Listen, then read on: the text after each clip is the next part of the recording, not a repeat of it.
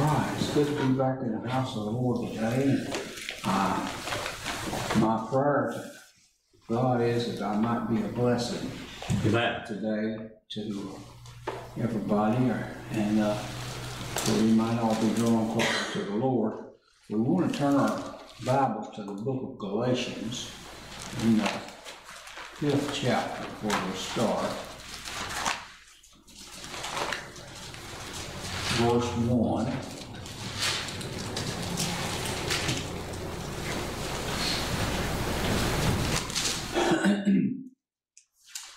The Bible reads, "Stand fast, therefore, in the liberty wherewith Christ has made us free, and be not entangled again with the yoke of bondage. Amen. Behold, I, Paul, say unto you, if you be circumcised, Christ shall profit you nothing. That's right.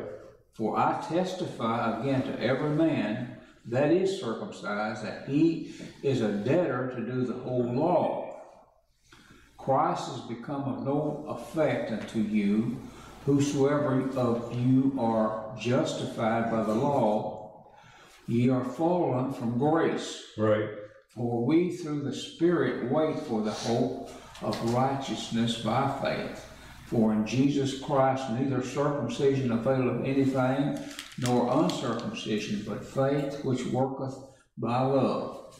Ye did run well.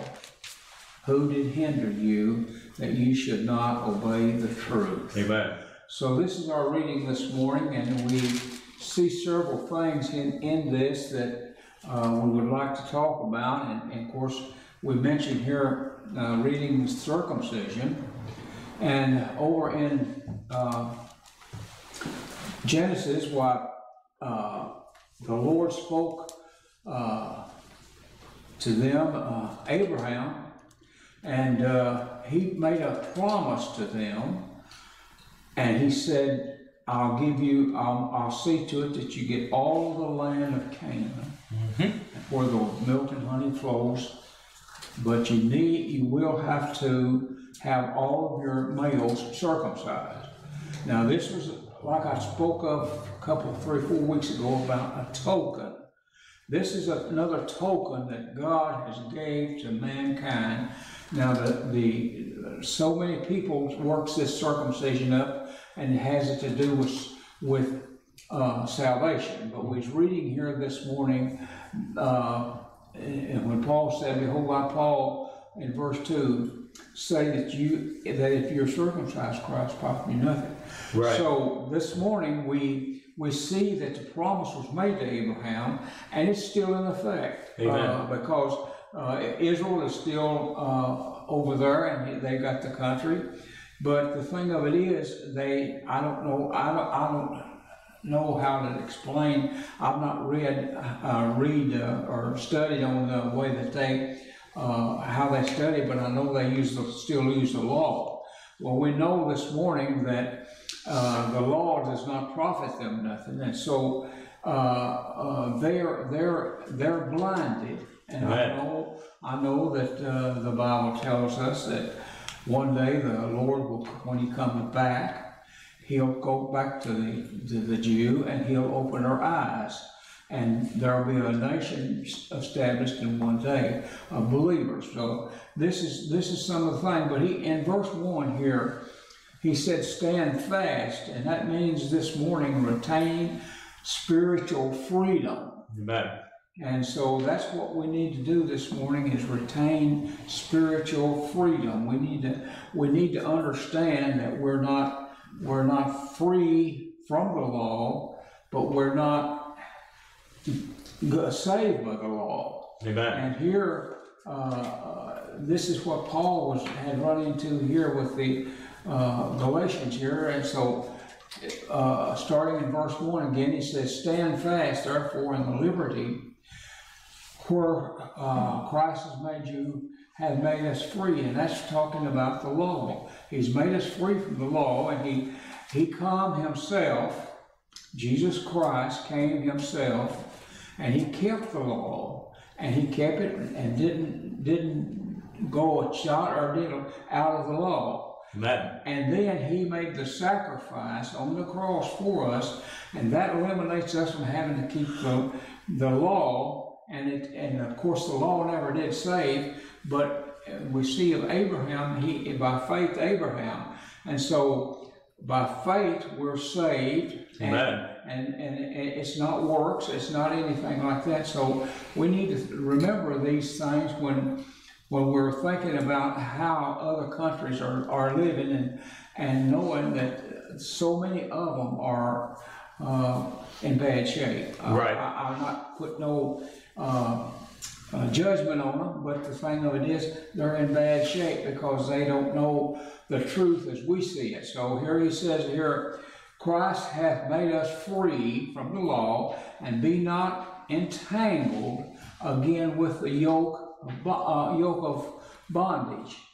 Now, this yoke that we're reading about this morning, I've heard stories about these oxen and the yokes and all this, and in our Acts, I believe it is 7:15, it speaks of he's stiff-necked, and that was Stephen's. He's stiff-necked and uncircumcised in heart. Right. Now, this bondage, or this yoke that is was put on these oxen, and that's why that Jesus used the oxen and the yoke, because he knew everybody was familiar with this situation. And when you put this yoke on the necks of them, they will bend their necks like this, for that you can get them on. But one that is not trained will throw his head back and do everything in the world. And so the owner has to do something, punish the oxen or whatever, to get him to bring his neck down. And so that's the reason why that a good oxen that's trained right and then taught right will bow his head down and let the yoke go on him, and the will fix under it. And so it's that way with so many of the people today. And Stephen said, you stiff-necked, they won't bow, they won't listen, they won't hear. And he said, you stiff-necked and uncircumcised in heart. And of course, again, here we see the word circumcised in heart.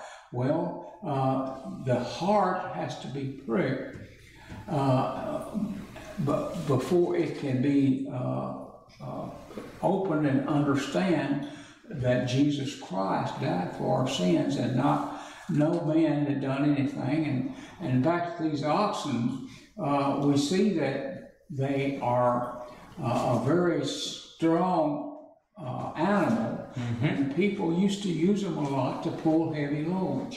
And I've heard my grandpa say that when an ox got to pulling, the harder he pulled, the lower he got to the ground than his knees.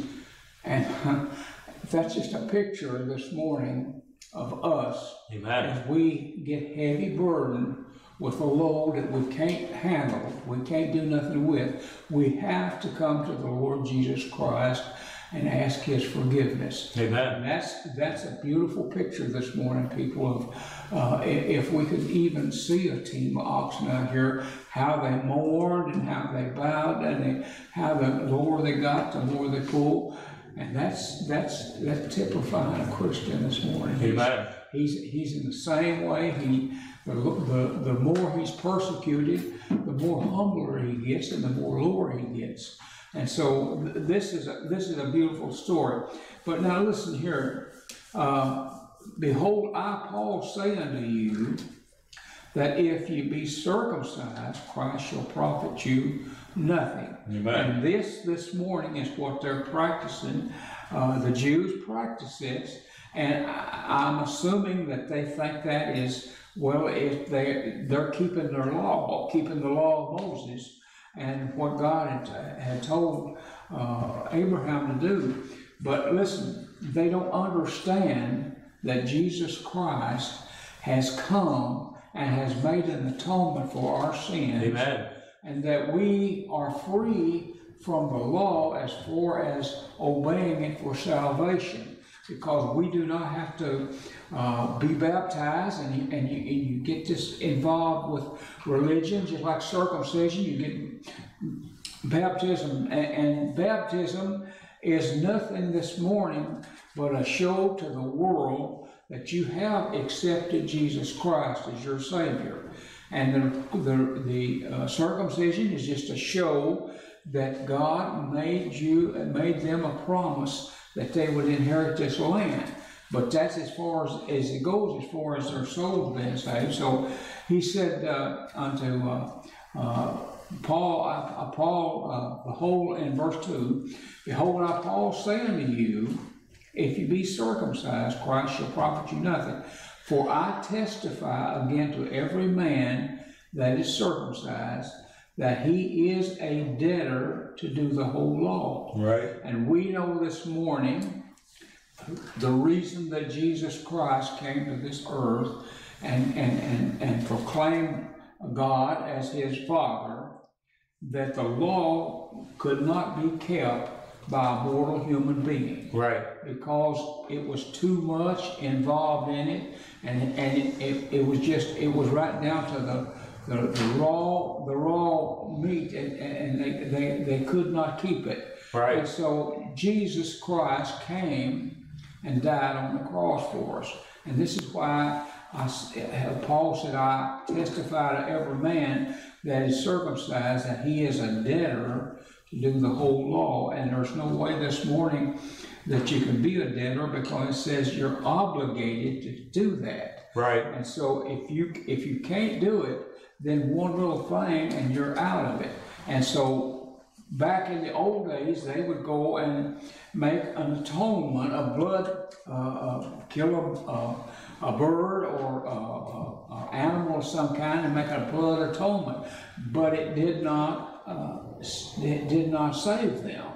All it did was it rolled back that sin until Jesus Christ could come and he could take care of these people that had used this blood atonement for Right. their salvation.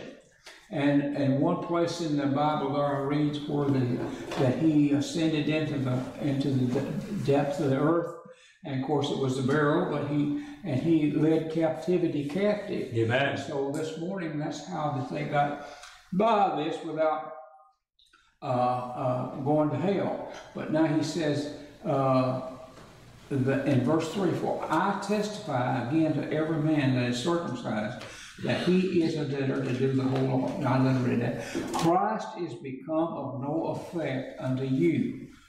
Whosoever of you are justified by the law, ye are fallen from grace. Right. And people will run backwards and everything else and say, oh no, you can't fall from grace.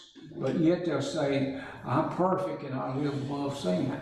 And so the thing of it is, he's not talking about a saved person being falling from grace. Right. He's not even coming close to that. But these people here are believing in circumcision, and they're never had the grace applied. Mm-hmm. So now we see here in verse 5, for we through the Spirit wait for the righteousness of faith. And they're waiting for the Lord Jesus Christ to come back again, for we through the Spirit wait.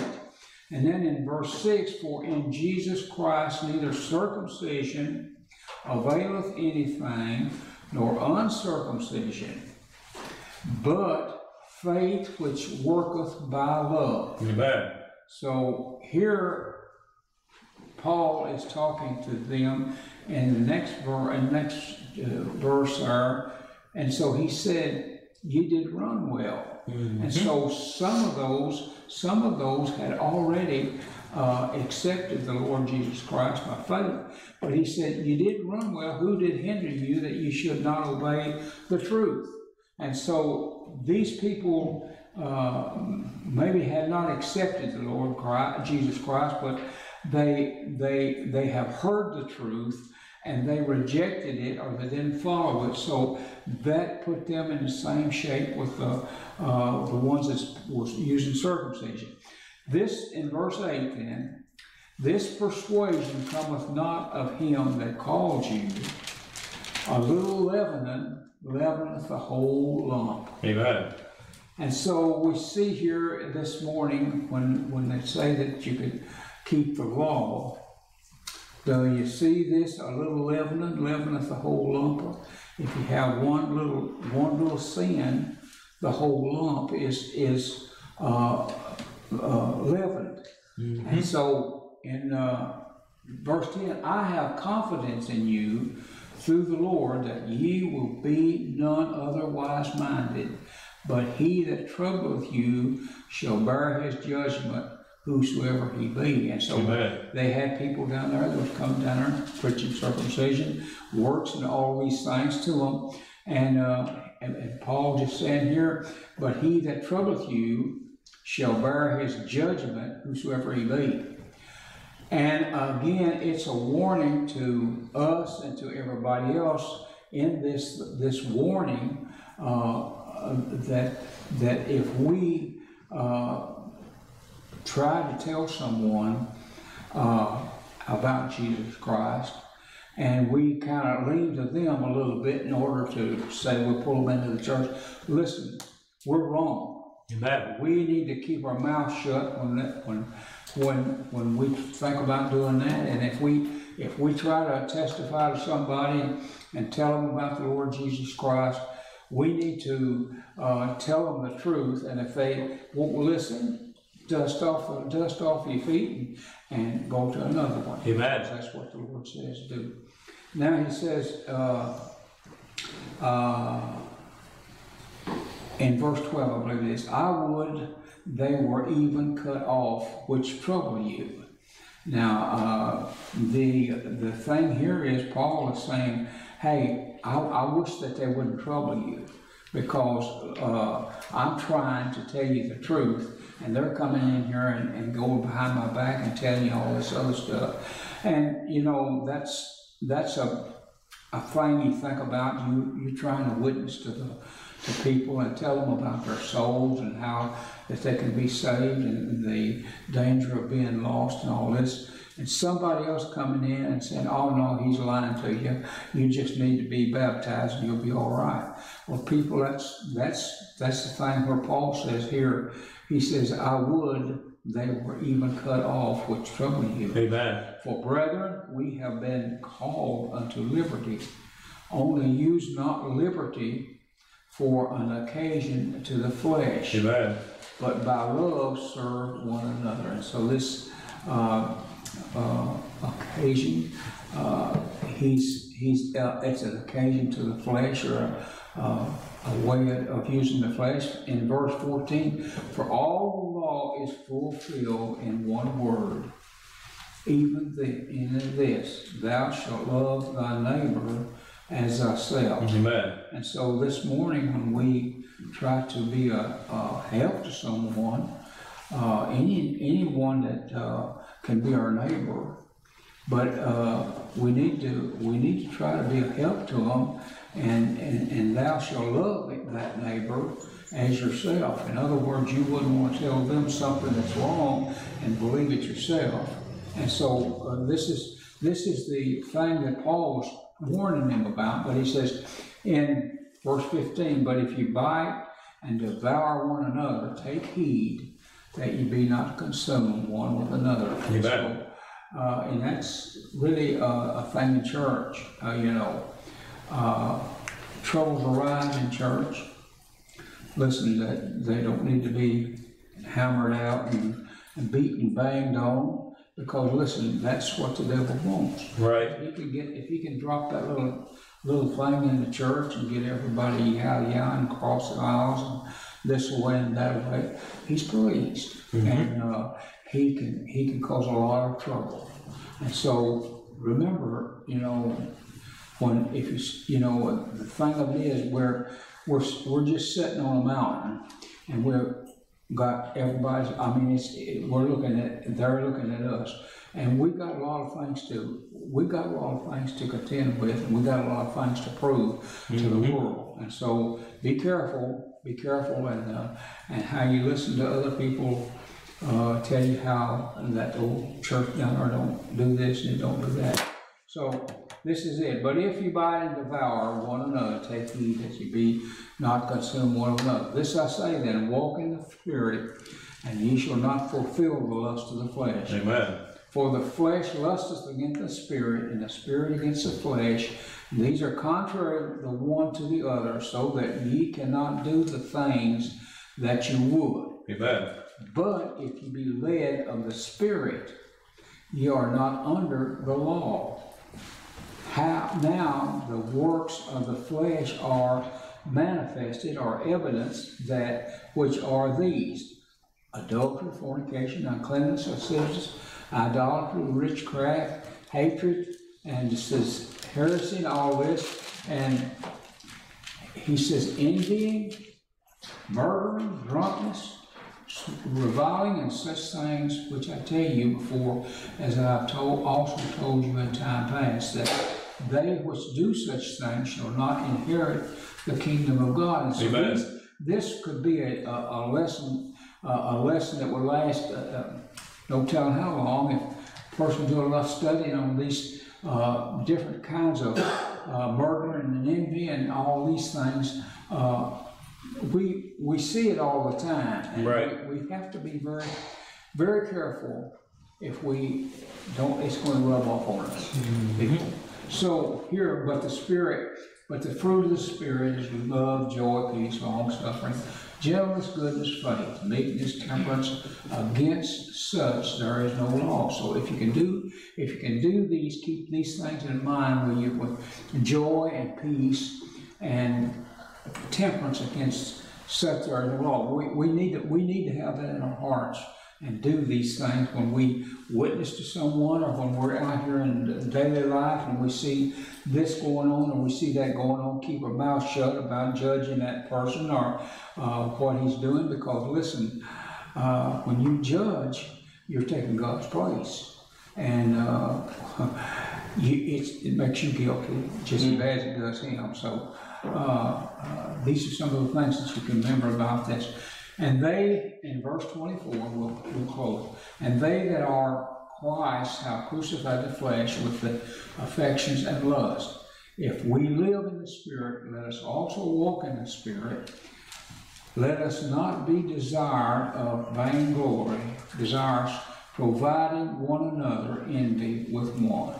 Amen. So one another envying one another. So this is our lesson this morning, and I hope that something here will encourage you to go through some of the Bible and start studying some on it. Amen. And draw you a little bit closer. And if it's been a blessing, I'm thankful.